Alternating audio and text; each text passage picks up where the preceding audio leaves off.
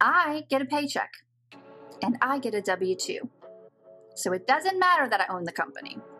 Wrong. Big wrong. Are you self-employed? Stick around to the end of this video to find out the 5 top reasons that your mortgage loan could be denied. I say that with a smile, but it's a serious topic. This is your one-stop shop for anything and everything mortgage education. I drop new videos every Tuesday and Saturday. These are going to be your top 5 biggest mistakes that self-employed borrowers make when they're applying for their mortgage loan. Mistake number 1. Saying that you've provided everything when you haven't. So here's what I mean by that. When you're self-employed, there are so many different variations of this. You could have a Schedule C, you could have a Schedule E, you could have a K1, you could have an S Corp, you could have a C Corp. All of these are intricate pieces to a puzzle and everything fits together. So sometimes a customer that's self-employed might say, look, I've sent you every page of that return, or I don't have a K1 for that, or there's not a separate return for that. You know, really surprisingly, a lot of us don't pay enough attention to our tax returns, how they're filed, and what goes into those, right? So if your loan officer says, hey, I'm missing this schedule, I'm missing this piece, I'm missing this page, trust me, they know that they are because we can see it when we're looking at what we do have. That little piece that's missing leads us to know that there's somewhere else we have to go to get it. So mistake number 1, again, is not providing everything and saying that you have. Mistake number 2, providing tax returns that have not yet been filed and or transcribed by the IRS. So what that means is sometimes I'll get tax returns and I'm like, cool, everything's good, blah, blah, blah. We're going through the whole process and now we go to the IRS to get them transcribed to make sure that what your lender has and what you provided are one and the same. And oh my gosh, possibility number 1, there is no transcription available because you haven't filed them yet. It's a huge, huge, huge no-no. Mistake number 2, and part of mistake number 2, is that you have drafted them, like I said, not filed them, or you sent us the draft and then there were a couple of edits and then they were filed and you forgot to send the update. So now what is transcribed by the IRS and what we're trying to validate are not going to match, and that can get you denied. Mistake number 3, not disclosing all the businesses that you own. Don't forget, guys, and listen, it sounds crazy. You're like, how can you forget you own a business? But we all can, right? Let's say that you have a side business selling Mary Kay or Melaleuca. A lot of people forget to disclose that. Then we get a tax return and guess what? There's a business there that we didn't know about and now we have to have information on. So things like that, or maybe there was 2 years ago on the tax returns that you're providing to us, you had a business that you launched for 3 months and then we're like, this is not going to work. Something online, whatever, right? But when we're getting that 2-year employment history and we're getting that paper trail, everything needs to match like a puzzle. So don't forget to include all of the businesses that you own.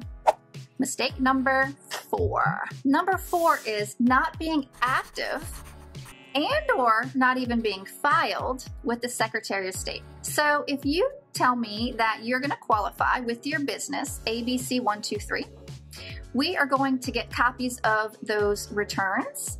Could be filed on your personal, might be filed on a separate return depending upon how you're structured, right?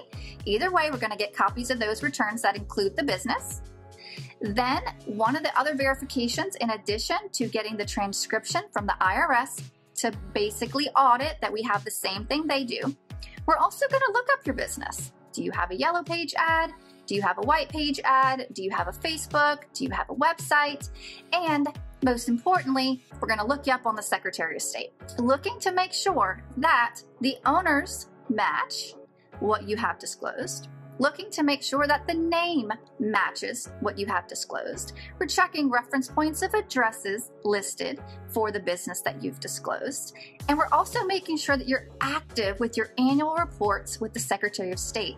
So if your loan officer goes to pull up and you see not active with the Secretary of State, that's going to kind of hold up the process because we're going to have to say, hey, go file your report, pay your $25 and get yourself up to date.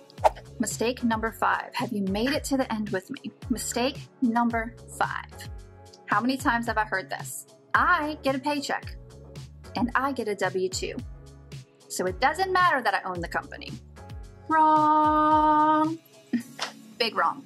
So even though you get a paycheck, even though you W-2 yourself, it does have to be disclosed if you're self-employed, and all that information does have to be paper trailed. So let's say in one example of many that are available, that you file as an S Corp and you W-2 yourself. So we still need pay stubs, we still need W-2s, still need the S Corp tax returns if you own more than 25% of the business, so that we can make sure that you actually had the money to W-2 yourself. So that's mistake number 5. I always try to provide something tangible in addition to the videos. So I'm going to drop a link below to my home loan checklist, the long version, where I actually list out the items you'll need, and then I give some explanations behind that. So one example would be bank statements. You need bank statements, sometimes 1 month, sometimes 2. Not a screenshot, not a picture, a bank statement. Not the first page, all the pages. Why? And this is the important part, because people like to understand the why. A screenshot could have been doctored up. Page 1 could have been doctored up. We are looking at the banking institution, validating that it's on the bank letterhead, or however, whatever word you want to use for that. It's on their paper, whatever. And we are validating the current balance.